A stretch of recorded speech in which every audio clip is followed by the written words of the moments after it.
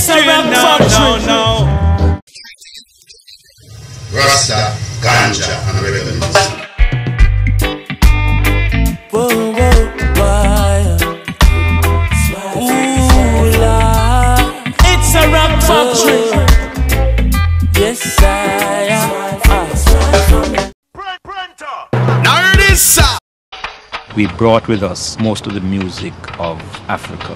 The rhythm, the kumina as a form of dancing, the Nyabingi drumming by our Rastafarians. To that has been fused some of the jazz influences emanating from our sisters and brothers in New Orleans. Culture has been a very strong element in all our art forms, but particularly in our forms of musical expression. 90% all the grassroots music is really played or created by the Rasta people, you know. Rasta and Jamaican music have been inseparable ever since.